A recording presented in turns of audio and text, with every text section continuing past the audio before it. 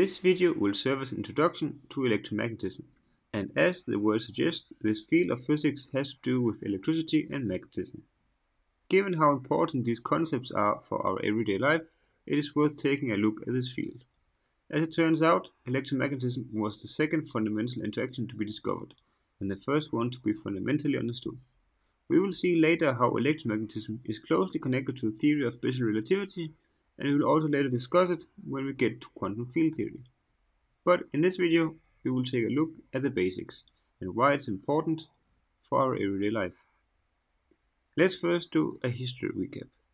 Electricity and magnetism became a rigorous field of study around the 17th century, although magnetic compasses has been used at least since the 12th century.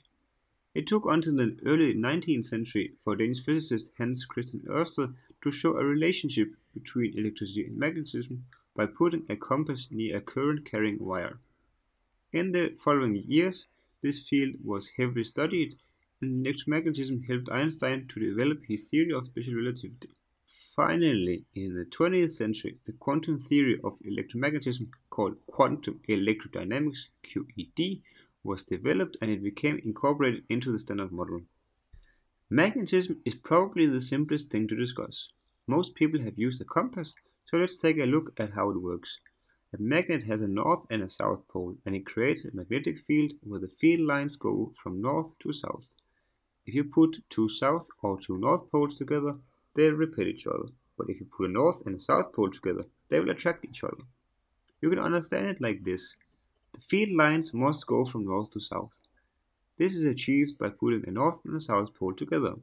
But if you, for instance, put two north poles together, the lines don't want to connect, so they push each other away. Now back to the compass.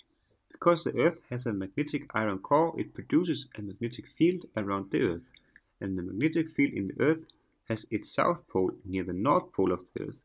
Thus, if you use a compass, it will point to the north, as it's where the magnetic south pole of the Earth is.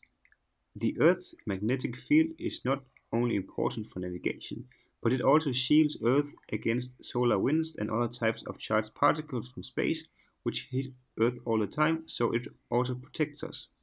Now let us consider an electric field. This field is different in one fundamental way. Here you have either positively or negatively charged particles. Notice that a magnet has poles, and if you cut over the magnet, you will just have two smaller magnets, each with two poles. You cannot have an object which only has a north or a south pole. You must have both a north and a south pole. This is a fundamental difference, as individual charged particles can either be negative or positive. You can also have a bigger object like a battery with a negative and a positive end, but individual particles are either plus or minus, negative or positive. An electric field is created by one or more charged particles. If we consider a single positively charged particle, it would just create a uniform magnetic field, and by definition the field lines go radially outwards for a positive charge. If the charge was negative, the field lines would go inwards. The electric field from a positively charged particle can be described as E equals to kq divided by r squared, where E is the electric field, k is a constant, q is the charge of the particle, as an example it could be just 1, and r is the radius of the electric field. We see from this that the strength of the electric field falls with a factor of 1 over r squared, but notice that technically the range is infinite, as E will never be exactly 0. At long ranges, the effect just becomes insignificant. This is an important property of electromagnetism, that the range is infinite, but it just becomes insignificant over long distances. Let's now consider the case of two particles with different charges. They will form a field where the lines go from positive to negative. We can describe the force between these particles as F equal to K Q1 times Q2 over r squared, where F is the force, K is again a constant, r is the distance between the two charged particles, Q1 is the charge of the first particle, and Q2 is the charge of the second particle. Now, if you have watched the video on gravity, or just remember the law of gravity, then you realize that this equation is exactly the same form as the universal law of gravity. This is quite interesting. By now we have discussed the electric and magnetic fields individually, but as mentioned in the beginning, they are very much related. It took a long time, but eventually scientists managed to come up with the Lorentz force, or in other words, the electromagnetic force, which is written as F is equal to Q and in parentheses E plus V cross B, where again F is the force, Q is the charge, E is the electric field, V is the velocity, and B is the magnetic field. With this equation, there was finally a direct link between electricity and magnetism. This becomes even more clear if we set the force to 0, F equal to 0, and we obtain minus E is equal to V cross B. If you wonder what this cross means, then it just means the cross product. As mentioned in the video about units, some quantities are vectors.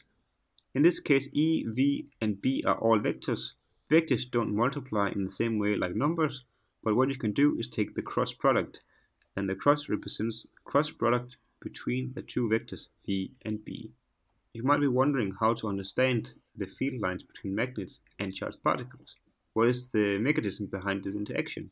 The answer lies with the photon, or more precisely, virtual photons. For now, all you need to know about virtual photons is that they don't really exist in the traditional way, since they cannot be measured, but these virtual photons are responsible for mediating the electromagnetic force. It turns out that photons are actually composed of both a magnetic and an electric field, thus inside the photon it carries information about each type of field. In this way, the photon is the ultimate symbol of the unification of the magnetic and the electric fields as one unified electromagnetic field. At this point you might ask why all this we just talked about is useful. Well, in short, this is the foundation of electronic devices and much more. Generators and electric motors are based on the Lorentz force, which, as discussed earlier, unites magnetism and electricity into one equation. Light, which you see, and the Wi-Fi you might be using is electromagnetic waves. The music you listen to comes from speakers, which also work using the interplay between the magnetic and electric fields. The modern civilization would be nothing without the basic understanding of electromagnetism, which is presented in this video. So I hope you learned something interesting, and as always, like and subscribe, and stay tuned for more.